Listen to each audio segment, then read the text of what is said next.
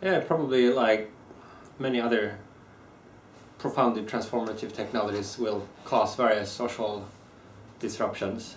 Um, it's not clear whether currently worse off people are going to be more disrupted. In the shorter term, what kind of disruption are we looking at? Maybe impacts on the labor market. And yeah, maybe there are some lower paid jobs that are easier to automate with self-driving cars, kind of the whole transportation industry could be overhauled. There's automation in factories and in logistics centers, so that maybe affects lower paying people first. But ultimately though, when AI succeeds fully one day at its original goal, which has all along been not just to automate specific tasks, but to mechanize intelligence, then I think we are all in the same boat.